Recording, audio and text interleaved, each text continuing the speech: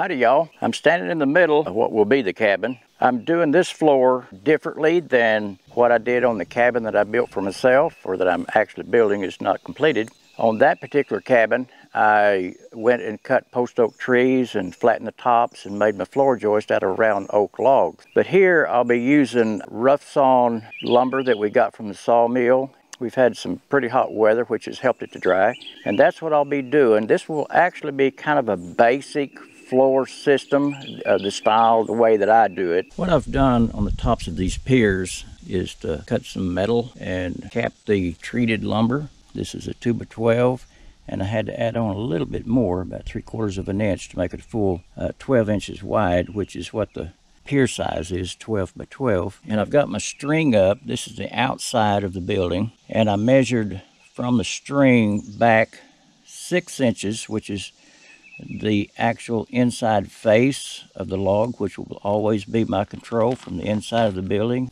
And then I came another 3/8 of an inch. Now where my finger is where the floor framing will start. I'm leaving myself 3/8 of an inch between the floor and the actual inside face of the log, which will allow any moisture or rain to go on through and not be trapped there. There's a line here. That's the inside face of D wall, and B wall will also be the same. And it's 3/8 of an inch back from the end of this first 2x10 that I've put down here for the beam that'll carry the weight of the floor. Since I am using rough sawn 2x10s that we got from the mill, they are not exactly 10 inches. Some of them are a little bit over, and some are just a little bit less. And so I'm dealing with that and working with it. The ones that are a little bit over, like you can see here, I had to notch that out. I just took my combination square and marked that. I set it on 10 inches and just marked where I need to trim a little bit off the bottom of that. And that'll keep all the tops of the joist even. I set the top of the girder that's going down the middle of the building. The joist will cross that and be supported by that in the middle. So that'll cut our span down to where we're going to have a really strong floor. I've got 4x4 posts underneath it sitting on pad every 4 feet. The first floor joist will set in between these two 2x10s that are going down the length of the cabin. And I'll get this one in, and then I'll cut another long 2x10 that'll come up to that. I'll show you that when I get that cut and ready to set in there. I'm anchored this first board of the beam down to the top of the piers through the metal and into the treated 2x12 with a 3-inch torque screw. And since I have the duct tape there on my line, I can go right to that duct tape, just push it right over to it. I'm on my layout line here at the edge of the duct tape, which is on the line that I made, and I've got the end of the 2x10 at the edge of the duct tape, so this is established where it needs to be.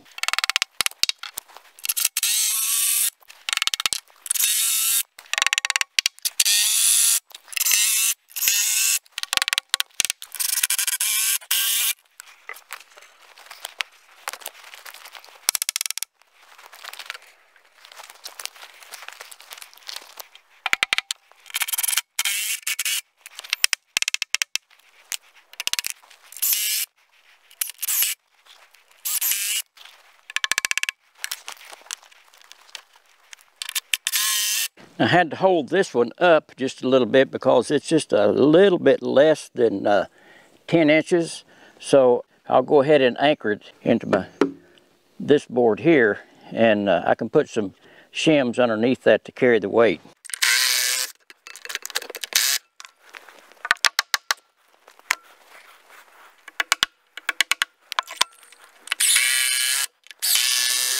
Okay, I'll go to the other end now. I have the inside piece of the beam put in, and it's screwed to the outside piece, and I cut that to go between the outside joist, and I screwed it into the end of it also.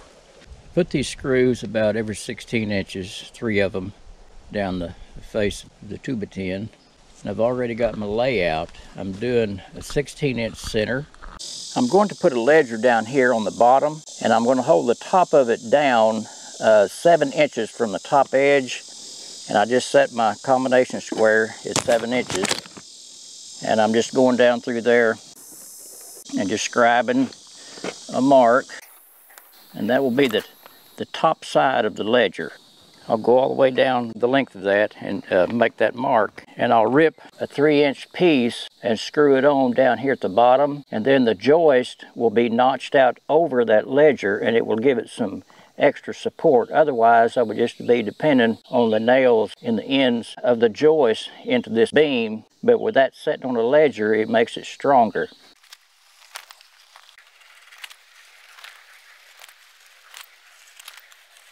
Now this is kind of how I do a layout.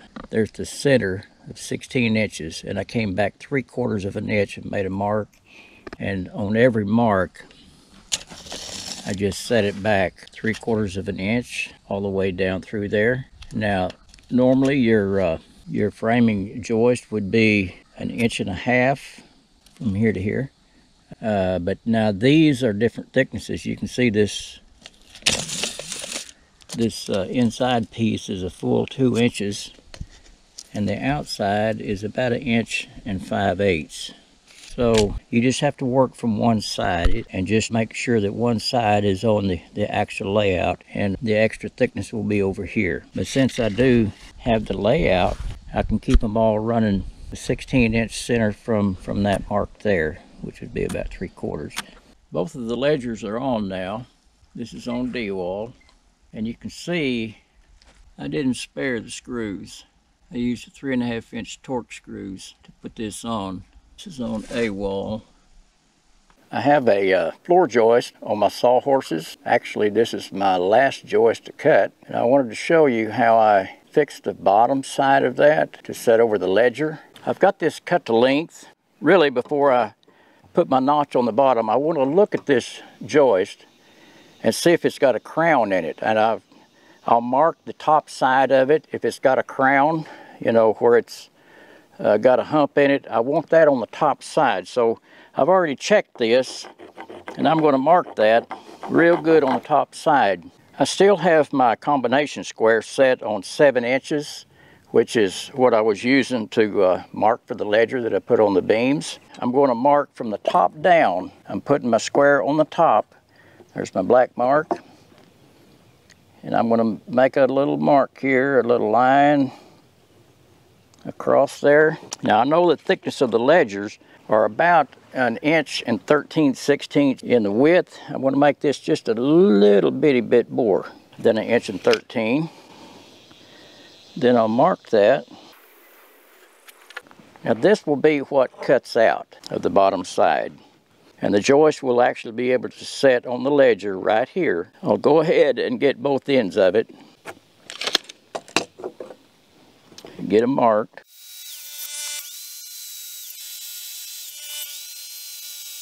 Now I'll take my handsaw and I'll finish that cut.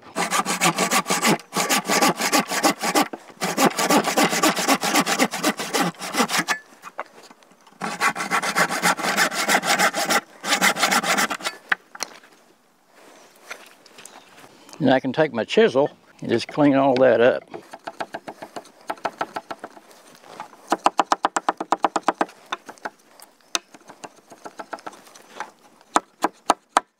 I've started anchoring in the floor joist into the beam, and I'm also putting a row of blocks in between the joist down through here.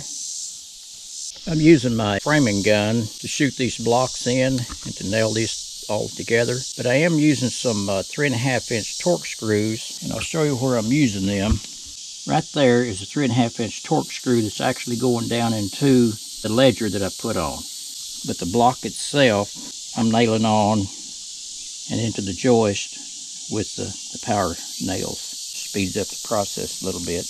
After I get one of the joists in there, I butt my tape against that joist, and I come over, maybe a little difficult to see, but that is my layout.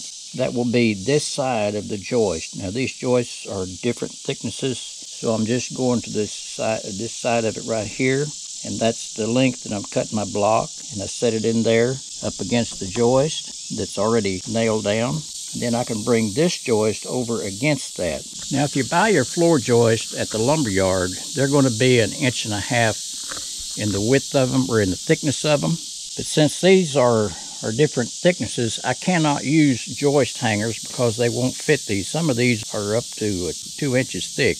And so a joist hanger really wouldn't work well. And that's one of the reasons that I have put the ledger on, and I can set the joist on top of that with the notch out.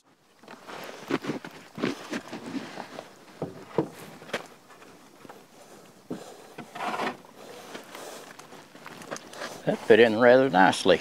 The end of this girder is out from this first joist, and that will be to carry the weight of the middle of, this is actually D wall. The half log will set on top of that. All of the weight in the center of the logs in D wall will be transferred down to the ground, sitting on the girder and the post and the pad.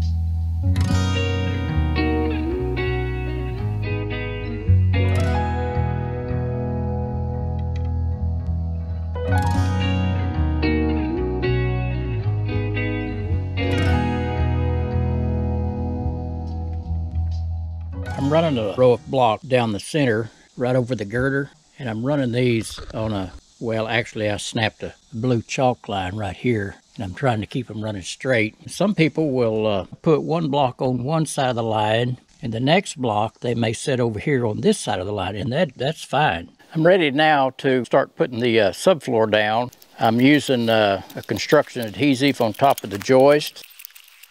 I've got the first sheet here ready to go.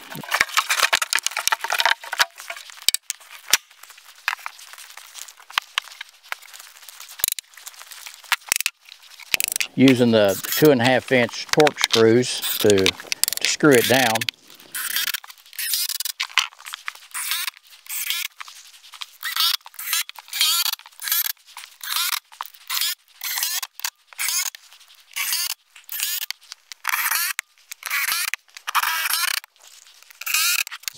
I'm putting a block underneath the edge of the plywood on this front edge here, and I'm screwing down to this, and then when I put the other sheet on, I'll be able to screw into this same block, and that will be kind of like using a tongue and groove, a plywood. When I roll the hoist around on the floor, I don't want to come across these edges without something underneath it to support it. So this will lock the two sheets together, and I'll feel safer with the hoist going across that edge.